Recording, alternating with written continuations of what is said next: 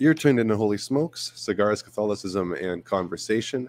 Let my prayer arise and thy sight is incense. I'm your host, Dustin Quick, and this is episode number 66, The Pint, the Pipe or Cigar, and the Cross, with Matt Fradd, the illustrious Matt Fradd, everybody. So before we get into today's episode, just a word about the official sponsor of the Holy Smokes podcast, Havana Palace, on Huron Church Road in Windsor, Ontario. For the best service, finest cigars, go see Caesar and Eli, family owned and operated, and they treat all their customers like family. So I encourage you to, if you could, be so kind as to go to facebook.com/Havana Palace and give their page a like. I would greatly appreciate it.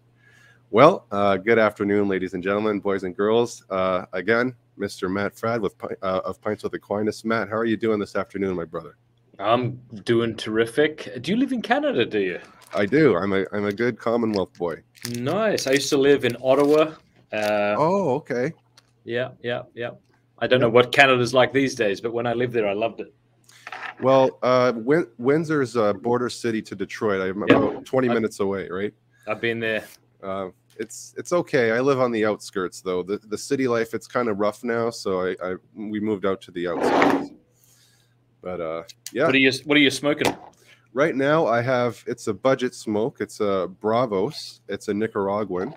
Mm-hmm. All I can afford these days are budget sticks. But I need to get into some budget sticks because this is an expensive habit. This is my favorite cigar, I'd have to say right now. It's Jacob's Ladder by Southern Draw.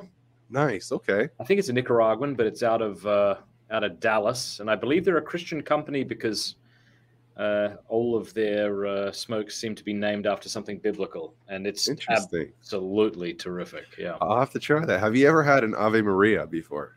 Yeah, they sent me a box, and it was quite good. Yeah, so I liked it. The wrapper was sensational. Oh, I know, right? The wrappers are great. It was a Connecticut that they sent me. Right. So no, it was fine. Yeah, actually, they sent me the box, and then I went to a party for Easter, and I took the box with me, and I was very popular because I just shared it with everybody. So. Right. Well, for my 21st birthday, my dad, he had. I'm going on 39 now, so this was a while ago. Yeah, but I'm 38. Right. For my 21st birthday, my dad had a humidor just full of cohibas, nothing else. So I wanted to be the cool guy, and I passed these things out like candy to literally everybody there. By the end of the party, the humidor was empty. My dad goes to check it one day and notices all his cohibas are gone. Ooh. And I had no idea at the time, right, of the value of these things. But yeah, he wasn't too happy with me after that. Let's just say that's amazing. Are cigars more expensive up in Canada than the States? Yes, our tobacco tax is about 70%. It's insane in Australia. In Australia, you can't even find a cigar lounge. And if you do find one, the entire room, at least the ones I went to, and I assume this is all over, it's whited out. You can't even see a cigar, let alone a cigar advertisement. And so there's a fella standing behind like a glass case that's all darked out, and he asks you what you want. He won't even let you see it. And you go, well, I don't know, what do you have? And he'll turn a light on, you'll see some. But right. a stick's like $50. Yeah. Isn't that insane? Well, I mean, we don't have cigar lounges here either. For example, you would pay like $30 Canadian for a Padron.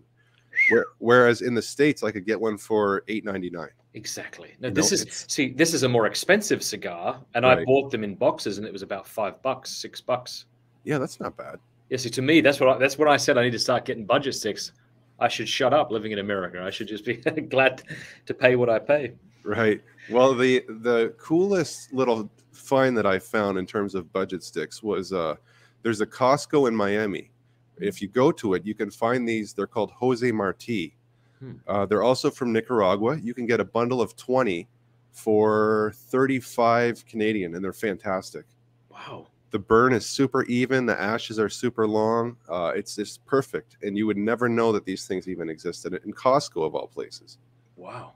So I'm allowed to smoke in this building because I live in rundown Steubenville, and the landlords are just thrilled to have somebody paying rent. But how come you're smoking inside? Where are you? I'm in the garage. My wife actually created this space for me. She painted. She did all the decor in the back. Yeah. It's beautiful having our Blessed Mother back there. It's It lovely. is. It looks is. great too. Good Oh, for thank her. you. Thank you, brother. Yeah, she's awesome. She's a blessing for sure. Shout out to my wife, Tanya, if and when you watch, honey. Yeah, so my brother, listen, what I want to do is we could talk some more about cigars later, but what I'm really interested in is I've never actually heard your conversion story. Okay. So I would like for you to just sort of walk me through, Matt Fradd's early days. Where did you grow up? How did you grow up? What was your faith life like? And how ultimately did you embrace Catholicism? Yeah, well, I was raised in a small country town in South Australia called Port Pirie. My grandma was a very faithful Catholic, statuary paintings around the house. So my mum was a Catholic, and I guess decided from the get-go that she would take us children to Mass, even though my dad wasn't a Catholic and didn't go to Mass. So usually every Sunday it was mum taking me, my brother and sister, and grandma. And wasn't thrilled about going. It just felt like an imposition upon my time. Wasn't sure why my dad didn't have to go. Didn't really enjoy it. I never had any bad experiences with priests or people in church. Everyone seemed fine and friendly. I just didn't care. But as I grew older, I began asking what I call the deep questions in life, even as a young kid, like, why do bad things happen to good people? And what happens when we die? And how do we know we're not just telling ourselves a story to make death seem less scary? And does space come to an end? Like, I don't know. Is it like a wall at the end of space if you went all the way up? Is space spherical such that we'd show back up in the same place? Is it something different? And I don't know. Maybe this is just kids being interesting before iPhones robbed us of that. Or maybe I think philosophically bent that way. Yeah. So when I'd bring these things up to my mum, and fellow Catholics would always say something like, well, it's just a mystery, really. You just have to accept. Right. And fair enough, it is a mystery. I just sort of sometimes thought, I don't know. I wish they'd do better than that. Yeah. And to their credit, maybe they did, and I was just too much of an arrogant little kid to listen. Right. But I'd say by about the age of 12, 13, 14, I don't know if I believed in God. I think maybe I was agnostic. Well, I had a very good friend called, I've stopped saying her name, so I'll call her Jane. That's what I call her in my new book, How to Be Happy. So we'll go with Jane. Jane and I were rollerblading one day, and I liked her a lot because she was very curious about the world and interested in big questions like I was. And we sat down on the side of the curb because she wanted to talk.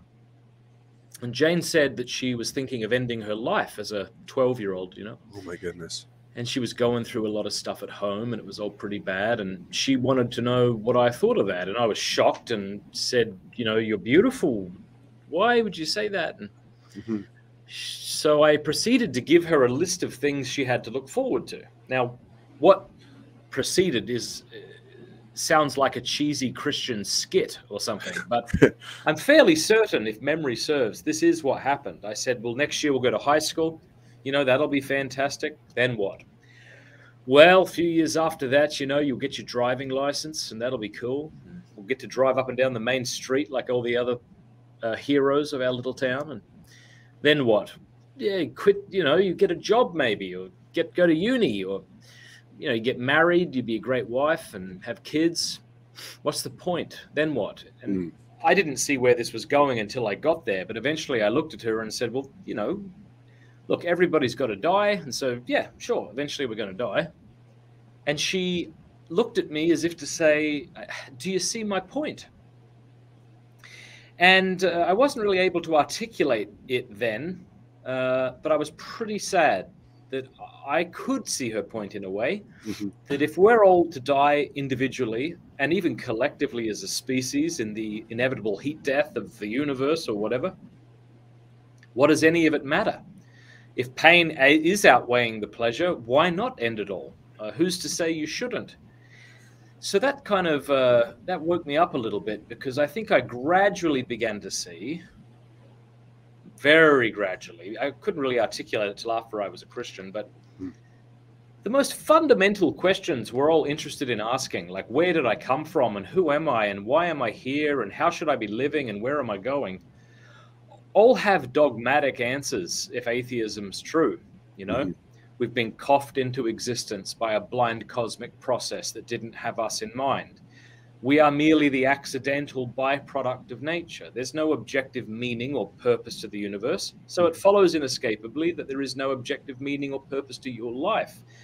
And so how should you live? However you bloody well want. You don't have long. So, I mean, in whatever way you think will make you happy, I guess.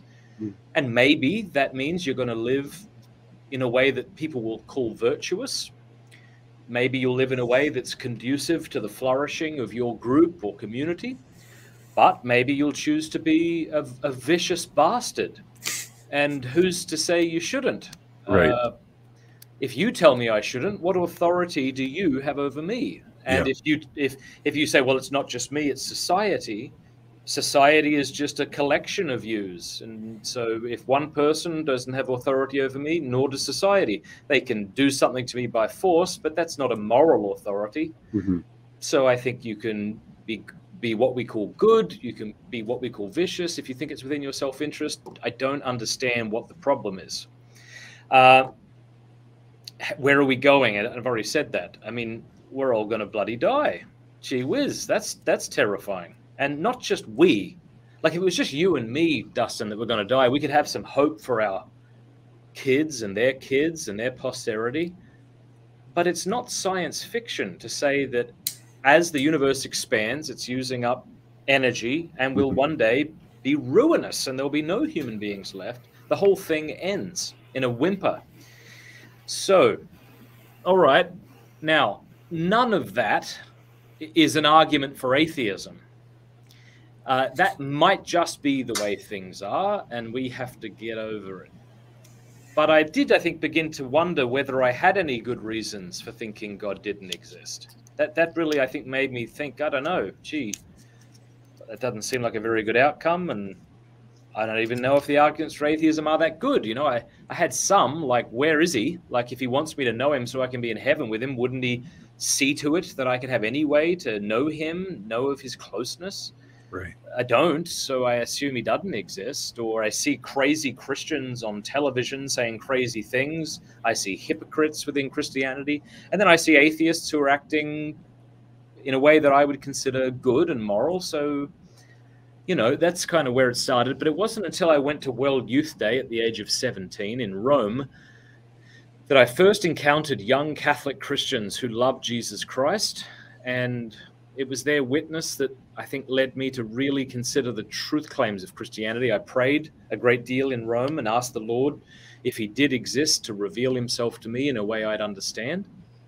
And then what happened is one of those sort of drearily predictable, I don't have any good words to make it sound climactic. It just sort of, I came to be aware of a God that existed and who loved me. And it was like my heart had been existing under a deep frost for years, and it suddenly was springtime, and I could feel and see and know things that I hadn't before, and the world became more colorful and beautiful, and I knew he loved me, and I began to pray and use holy water and take the sacraments and learn how to pray the rosary, which I'd never done in my life. And that was sort of how it begun. Wow, that's incredible. World Youth Day of all things. And at that age, at that young age, 17, you know, most teenagers aren't really concerned with existential things like that. And that's really incredible. Was there a particular moment at World Youth Day that really struck you, that really hit the core of your being and stirred your soul, or was it just the overall experience in general? Well, first I should say that I think one of the compelling reasons to go to Rome was to witness another country. You know, it was as superficial as that. I live in Australia.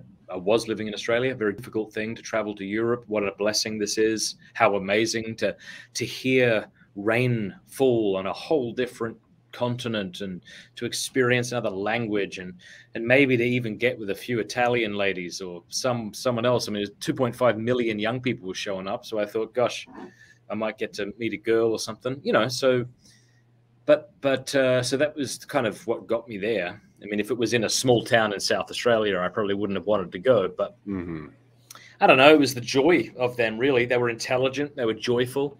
I had a lot of questions, and they seemed very open to answering them and able. My objections, they didn't find terribly persuasive, nor did I as we began to engage with them. I can get into those if you want. Yeah. Okay, well, maybe I would say something like, really, the only things we know are true are things that science can show us. Mm-hmm. But of course, that's not a scientific claim. It's a philosophical one. Right. It's self-refuting. It's like saying, I don't speak a word of English. It's like, or I say, well, maybe absolute truth does exist, but we don't have any way of accessing that. And they'd say, well, are you absolutely sure about that? And I'd say, bugger. So things like that. Isn't religion just sort of culturally, relevant? If I was raised in India, maybe I'd be Buddhist or something. Right. I was raised in a Christian family. But they pointed out, that wasn't very good because that cuts both ways. I could say, well, you were raised in Portland, that's why you're an atheist, or something like that. And that's not a good argument. Not at all. So it's just things like that. And then I began to pray quite seriously. We had this one experience of walking all day in the very hot Italian sun, and our group came to this little indoor basketball court in a Italian high school, and that's where we were sleeping for the night. And there was a fella, his name's Matthew, he's now a priest, he wasn't at the time, and he was struggling with this deep croup cough, and he hadn't slept in nights. So this one night, I'm laying on the floor, the hard basketball floor, in my sleeping bag and my blow-up pillow, miserable, and I was just wiped out. And there's Matty over there, like just coughing his guts up. And I offered, I think, a very selfless prayer by God's grace. I said something like, God, I don't mean what I'm about to say right now, or maybe I do, but even if I don't, I still want you to hear it, and that is this. If you just give Matty a good night's sleep, you can take mine away from me. And even as I said it, I didn't mean it. I was like, I hope that doesn't work because I'm really knackered. And, I remember waking up a couple of hours later, 2 a.m, and I didn't sleep the entire night. And it didn't occur to me that I had prayed about this until late the next day when Matthew told me he had the best sleep of his life. Oh, glory to God.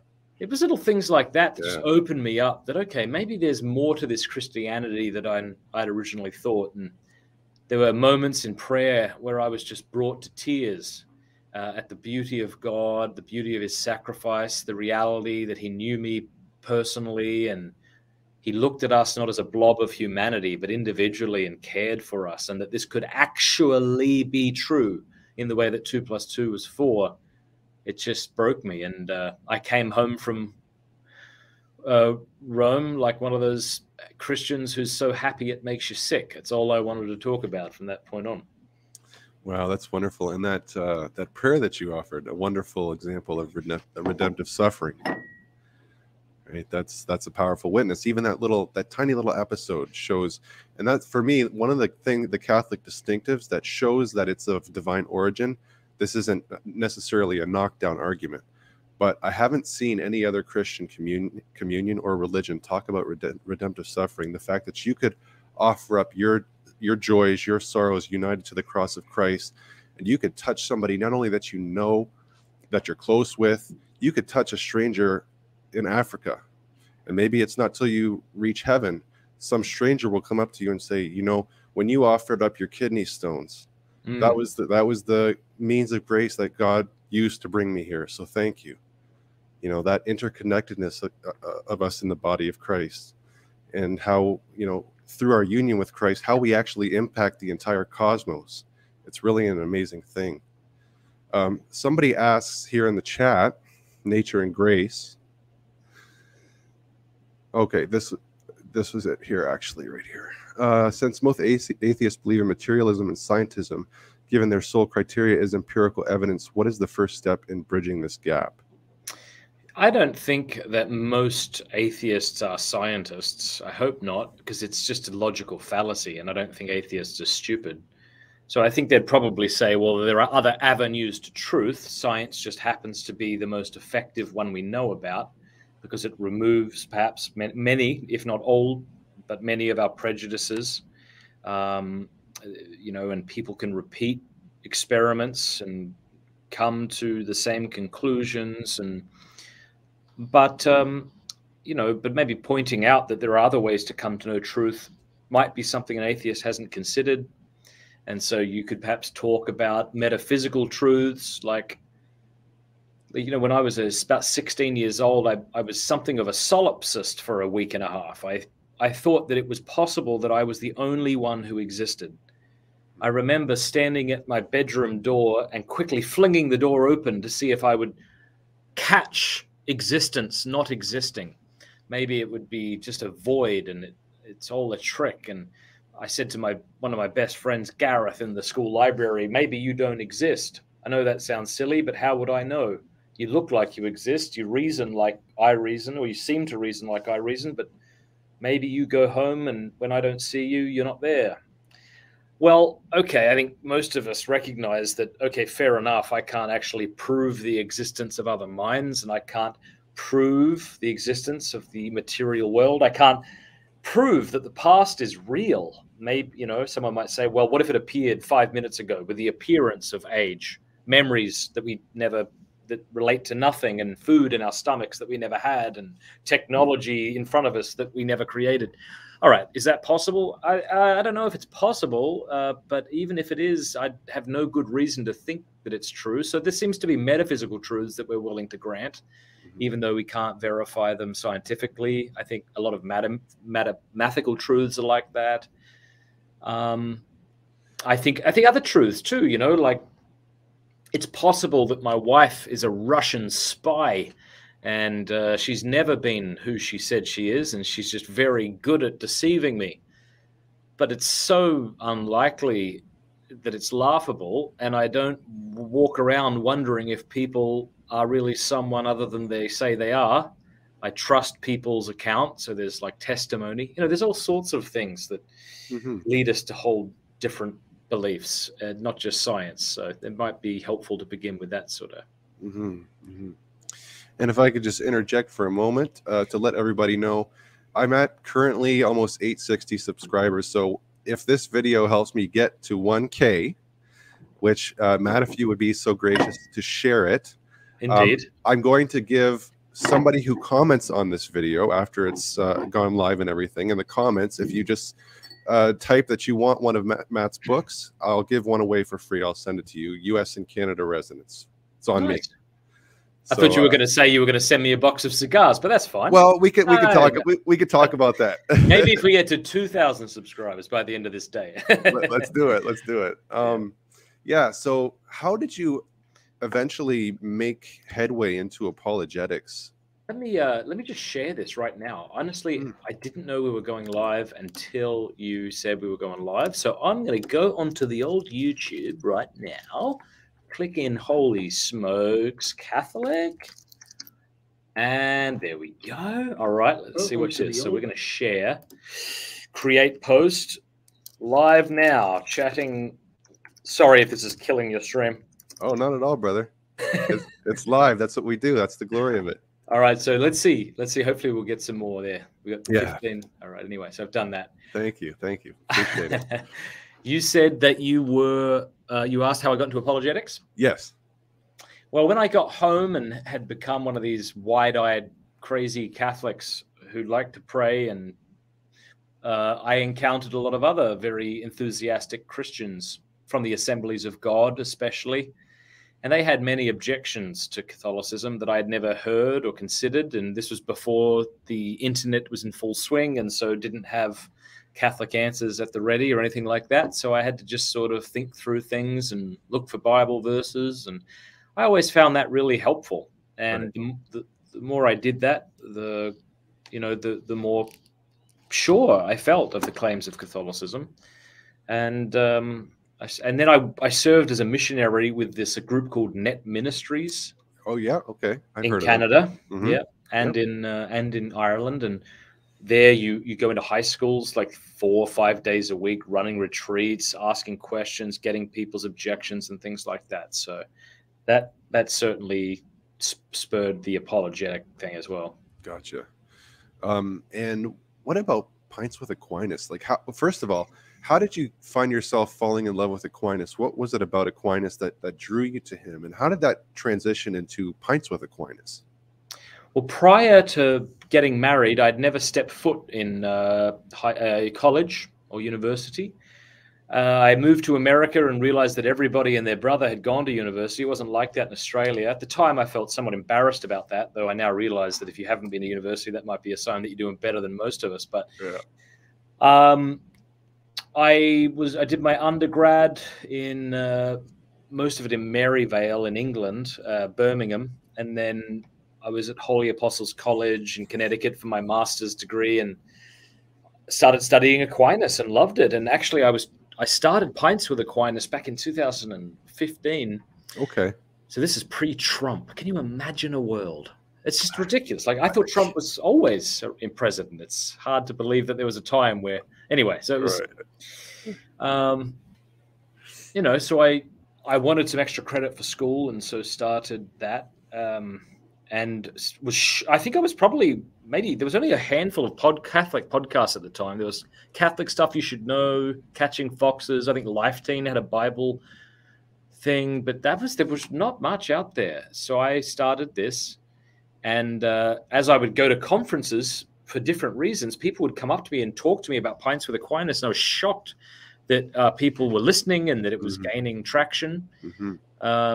And so I made, I think, a courageous step with the help of my good wife back in 2017. I don't know. I quit my job, and my wife and I were, you know, it was pretty tough. It was like we weren't going to be making much money. We weren't going to have health insurance. We had 4 kids, but I was like, I want to take Pints with Aquinas like full time, and I can't do that with the job that I currently have because it would be sort of deceptive. If I was trying to raise money for a job so I could quit this one. Right. So we prayed about it. So I did quit that one. And then I said, hey, if you want to support me, maybe we could make this better. And people came through. And because of that, all the growth that's taken place, whether that be, you know, getting a marketing team, getting social media team, getting very nice cameras and lights, building studio, all of that is a result of the very good that generous people did for me, you know, and giving me $10 a month or $20 a month. This is really the result of that. And I've just love doing it. It's just such an honor to sit down with beautiful people and talk about the faith. So yeah, I'm with you there. I don't foresee myself quitting my job. In case my boss is watching, I have no intention of doing that. This is a side thing, but I love it. And you know, for Matt's viewers who might be seeing me for the first time, I started 2 years ago, and what got me started was my wife, actually, because she said, you need to write a book, you need to do a blog post. But she said, you know, you love podcasts so much, you're always on YouTube. Why don't you start your own podcast? And I used to actually record hip hop music, so I had a bunch of recording equipment in my basement. And she said, you know what, you've put this off long enough. I'm going downstairs, I'm getting your equipment, I'm setting you up in the garage, you're starting tonight. And I actually did. And what the gist of my podcast was, see, my thing is temple theology. That's my wheelhouse. And so I like to show how the Catholic faith is the restoration and fulfillment of Solomon's temple. Everything from the Eucharist to Marian veneration to vestments to church architecture, how all that's fulfilled in the Catholic Church. And I also deal with spirituality, apologetics, contemporary church issues, and stuff like that. So if anyone's wondering, that's my shtick, and definitely passionate about it. I'm a former Muslim and Protestant who was originally baptized Catholic as a baby, and I came full circle through an arduous journey by God's grace back to the faith of my baptism. So that's just a little about me, not to take any shine away from Matt here, but in case anyone's watching me for the first time, that's what I do. That's what I'm about. Was your wife, were you married when you were a Muslim, or was this after? Did you meet her after you came back to the faith? So what happened is when we met, I had a weird conversion to Christ in that I met him for the first time in my life in a real sense when I was still Muslim. And I had found a way to sort of Christianize Islam because I wasn't quite ready to give up Muhammad being a prophet and the Quran being scripture. So I basically, through Sola Scriptura, both with the Quran and the Bible, I was able to kind of create my own version of Islam, where I would say, you know, the parts about the Trinity and the crucifixion, Muslims just don't understand it. You can square it with the Bible, and the Muslim traditions, like the Hadith, that would contradict that, I would just discard them. But that's absurd, because that's like somebody going to a Catholic and saying, you know, 2,000 years of your interpretive tradition, it's all wrong. And we've heard that before, obviously. So imagine going to a Muslim and saying, you know, 1,400 years of oral tradition through which you understand the Quran, you can just discard that and follow what I'm pitching you here. It was really, really arrogant and really, really offhanded. But that's the position I held. So when she met me. And my wife isn't really theologically astute. I kind of do the heavy lifting, but she has a, you know, so the feminine genius, right? They know nonsense when they see it. So I was able to convince some other people, at least, of the reasonableness of my position at the time, and I felt pretty good about that, because hey, I might have something here. People are starting to catch on, and my wife would just say, "No, it's not true. It's not true." And it got me so frustrated, because I was able to convince other people, and I was able to sort of talk my way in and out of things, but I couldn't with her. She just said, "No, that's not true. What are you doing? That's crazy." I would get frustrated at her, but ultimately that caused me to leave Islam in 2014 and do a formal break with it. Oh. And then I went back to my Protestant roots, but this time I embraced Calvinism via the likes of John MacArthur, Paul Washer, John Piper, and that kind of stuff. And then I ran into a debate between James White, who was one of my then heroes, and Tim Staples on Sola Scriptura. And you know how you said, Matt, in World Youth Day, you encountered Catholics who loved Christ and were on fire. I had never seen that. My only experience of Catholics was what anti-Catholic Protestants said about them, and the old stereotypes. You know, they're the best drinkers and partiers, and when they're filled with sins, they just go to confession and they do it all over again. It's like a spin cycle. So I never really met Catholics who were on fire until I saw Tim Staples quoting scripture, talking about things I'd never heard of, like ecumenical councils and church history and things like this. And that debate shook me. And for the next year, I was up all night, you know, going on Catholic Answers, checking forums, and just researching, studying until I would sweat, literally sweat at 3 and 4 in the morning. I made an act of faith in 2014. I told my wife. She wanted to actually leave me because she said, you know, I don't know you. I didn't marry a Catholic. What are you doing? I can't do this. And then eventually, you know, through the guidance of a wise priest, he told me, stop trying to beat her over the head with apologetics. Just show the faith through your actions. Shut your mouth. And when she's ready, she might ask you a question that you might plant seeds in her. And then eventually, one night after my work Christmas party, she just said, how do we know which books belong in the Bible? And I remember you saying something about Protestants taking some out. What's all that about? Who has the authority to do that? And that was her thing. And from that moment on, she began to be open, and we entered the church formally as a couple in October of 2015. Wow. So remarkable. Women don't play, man. That's beautiful. It's you know, God bless the Proverbs 31 women of our lives. Well, it's also like a good lesson to those of us who feel ill-equipped to engage with our, you know, Christian and non-Christian interlocutors. We fear that we don't have the intellectual wherewithal to go toe-to-toe with them. If only we were Trent Horn or Jimmy Akin, then we could do it, but alas. But here you are, you have your wife in all humility saying, look, maybe I don't know how to respond to you. I can't accept it. And as you say, that was probably the most, well, I mean, she's your wife. And so for that reason, it's going to be a very difficult thing. But, you know, that's good for her. That's great. Yeah, praise the Lord. And, you know, with my podcast, even though I don't have many subscribers at this point, I've been able to have people on my show that I would always wonder, I wonder what it would be like to sit down and have a cigar and chat theology with. And, you know, you're one example, Dr. Scott Hahn, Brant Petrie, John Bergsma, Jimmy Akin, you know, people like this who are my heroes that I've actually had the chance to sit down with and talk about the topics that I've always wanted to. it's been just such a great grace, and I just love this. It's such a blessing.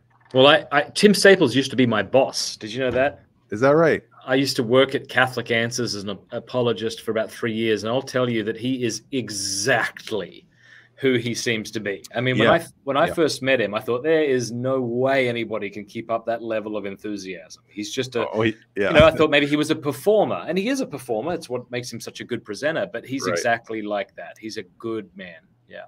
Yeah, he sure is.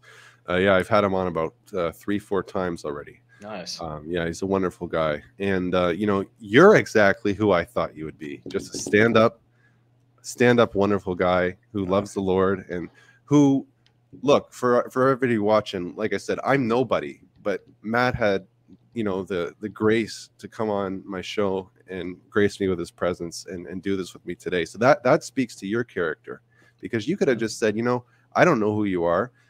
You only have not even 1,000 subscribers, but well, to be fair, I do that a lot of the time. I do turn away a lot of people who, because it is for that exact reason.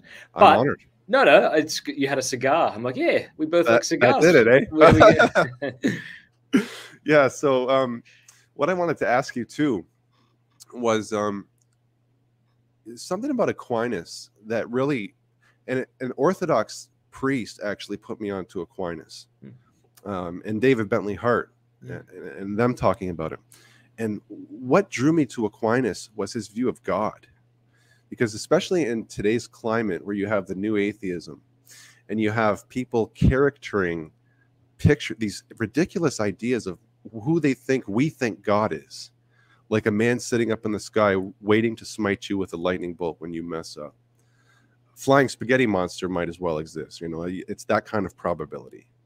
But then you read Aquinas, and you hear about the ground of being, absolute necessary existence, in which everything else that exists participates in that existence. That's a game changer. Yeah, I agree. This idea that God is just one other item, you know, among many is not the way Christians view God. What's ironic is that Richard Dawkins thinks he knows what God is and doesn't believe.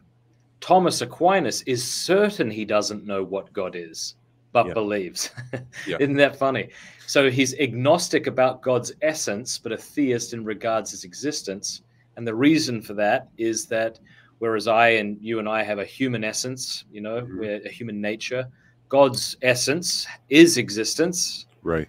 And he's infinite in being. And the only way we can ever sort of intellectually, epistemically comprehend anything is by defining it. And that involves definiting it, like making it less than infinite so that we can say what the thing is. We can't do that of God. And so therefore cannot actually know what God is. We won't comprehend him in this life or the next. And yeah, I think that more robust, more sophisticated view of God is something that is often lost, or was often lost, in those initial back and forths between the new atheists and theists back in the day. And I see hope for that. It seems like that's changing.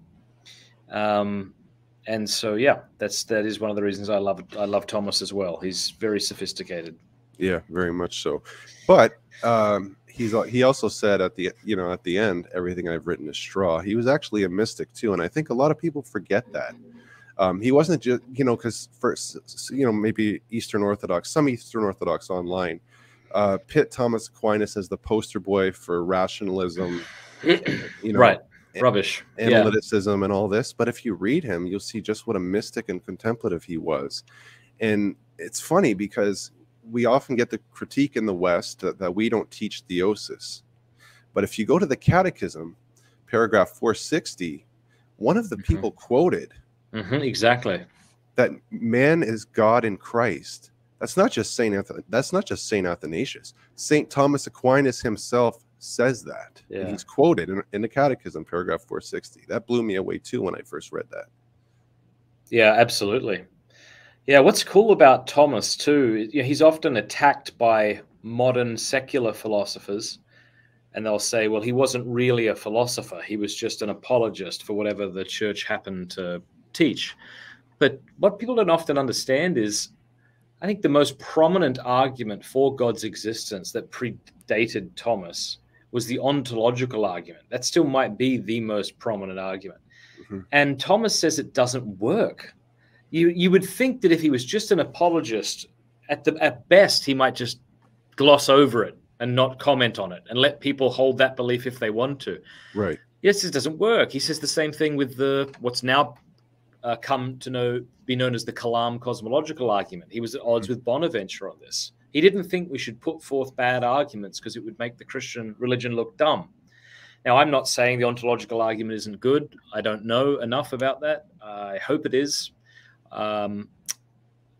But that is to your point about the rationalism. I mean, his whole point in denying the ontological argument is, okay, man has a sense about God in the same way that he has a sense about wanting to be happy, but that doesn't mean he knows how to be happy. Men have varying ideas about what it will take to be happy. They deliberate on these things. Mm-hmm. And okay, maybe I have some vague notion of God as other, but that's like saying I see somebody approaching. Okay, well, just because you know someone's approaching, you don't know it's, say, Peter approaching. Right. So, and then finally, I would say in his Cantina Aurea, which is a biblical commentary on the four Gospels in which he draws solely from the Church Fathers, he quotes Chrysostom more than Augustine, which people often find interesting. In the Summa, it's like the Bible, Augustine, Aristotle. But he quotes here an Eastern father, because, I mean, they're all Catholic, they're all Orthodox, you know, right, exactly. Same heritage. But I think that's something I often point out to my Orthodox friends. Like, don't just go on what you've heard of him. Give him a bit of a shake, you know? Yeah, read him. Yeah. Yeah, and people forget that, you know, a lot of what St. Thomas cites are the fathers. Oh, yeah, continually. Yep. St. John of Damascus, he was a scholastic.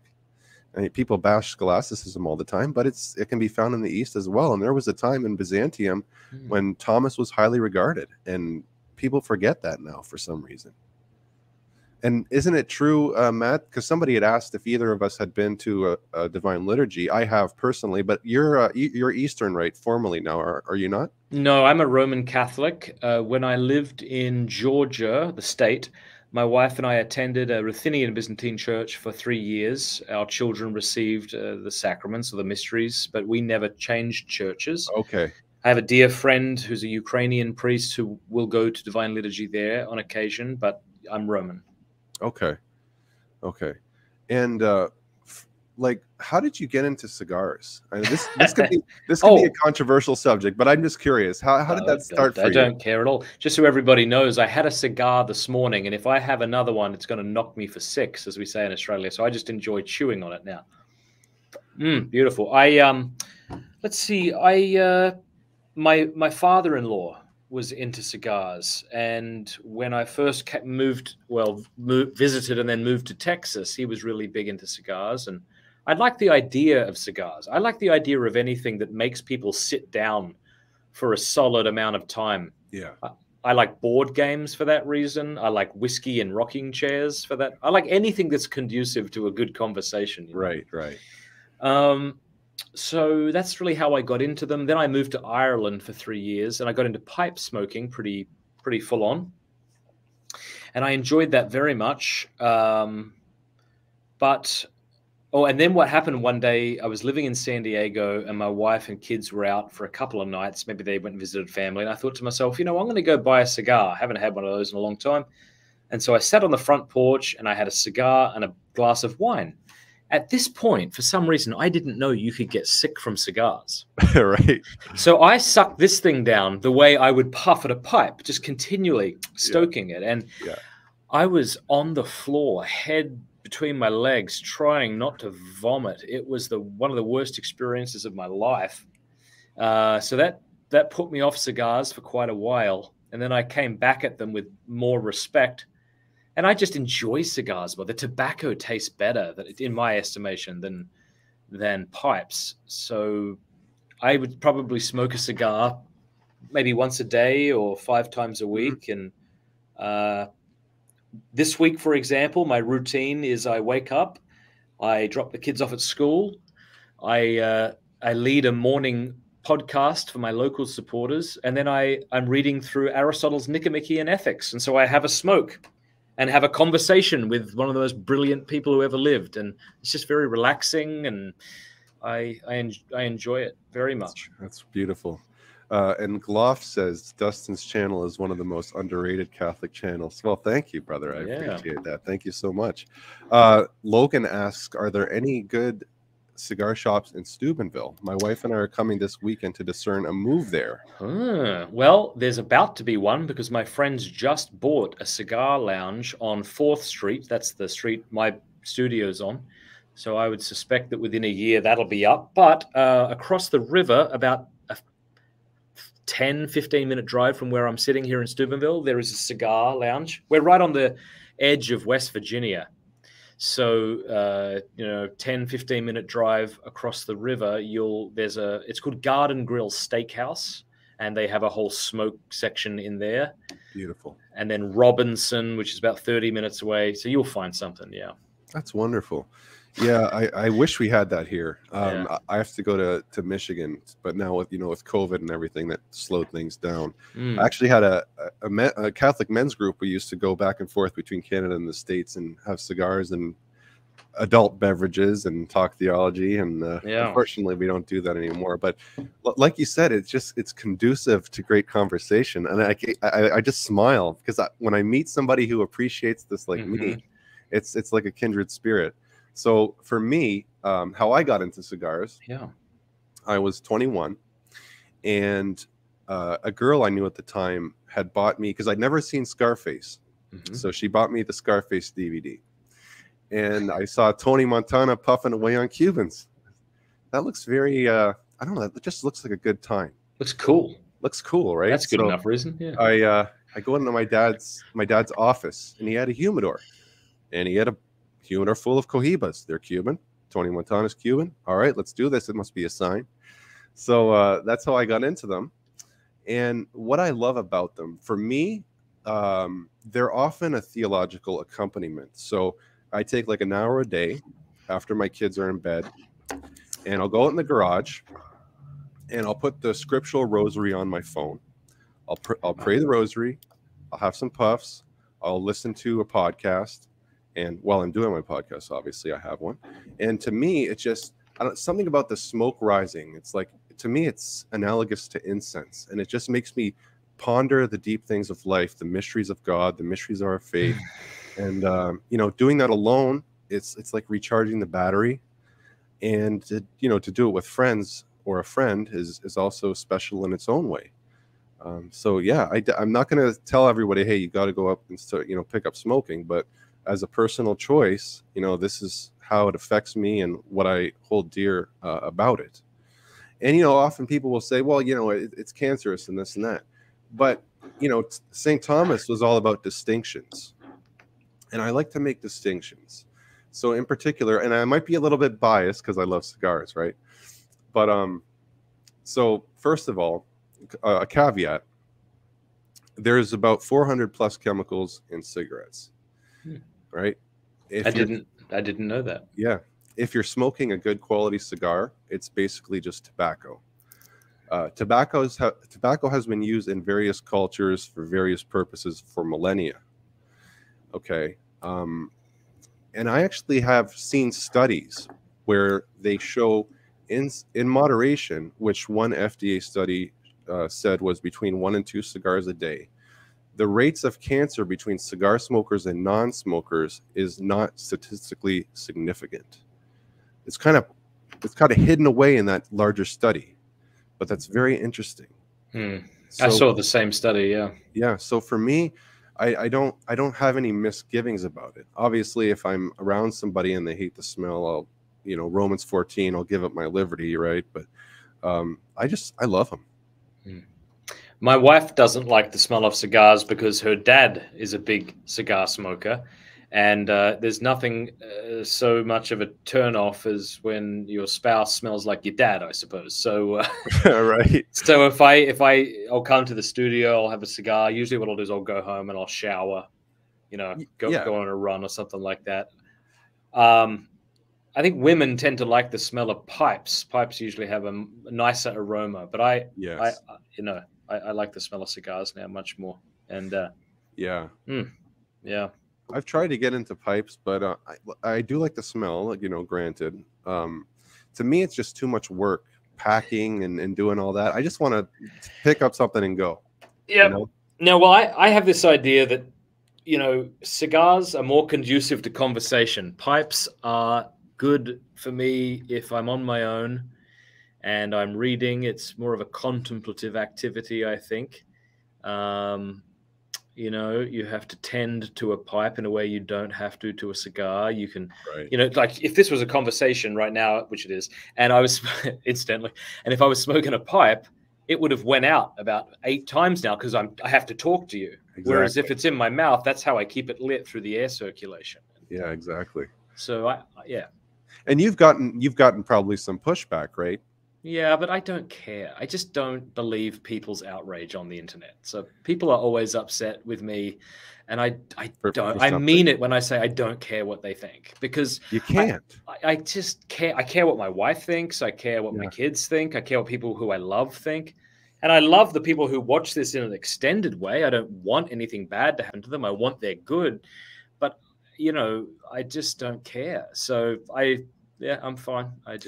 Yeah. And I don't mean that in a grandiose sort of cavalier sort of way. Yeah, like I'm the greatest guy and I don't care. So I don't care about you. Yeah, I just don't care. Now, I've heard that 2 men online I consider to be free men, at least in how they present themselves.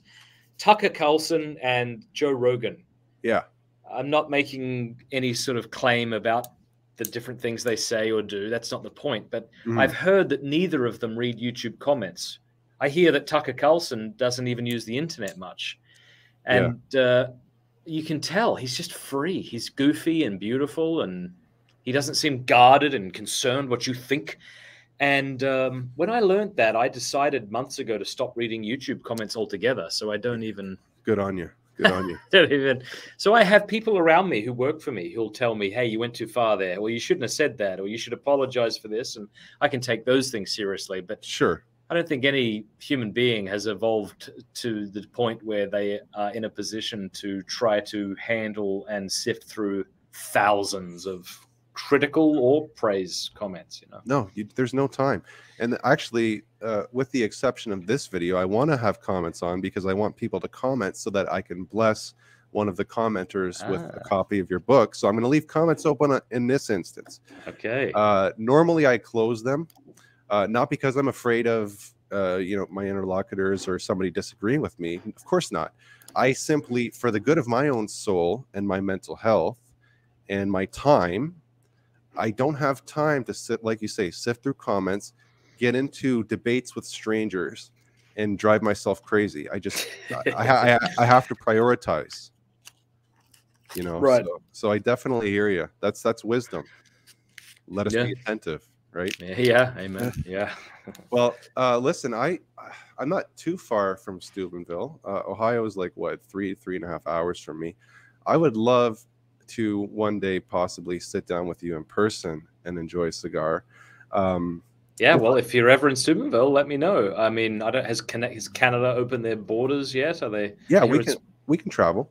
That's good. Yeah, but if I can't make it in person, I would love to come on your show and smoke a cigar with you virtually, and maybe share my story. If you'd like to have me, I would be greatly honored, and I would love that. Open to that. And then if you ever visit, just hit me up. Would love to. I think sitting down in person is much more enjoyable. So I agree.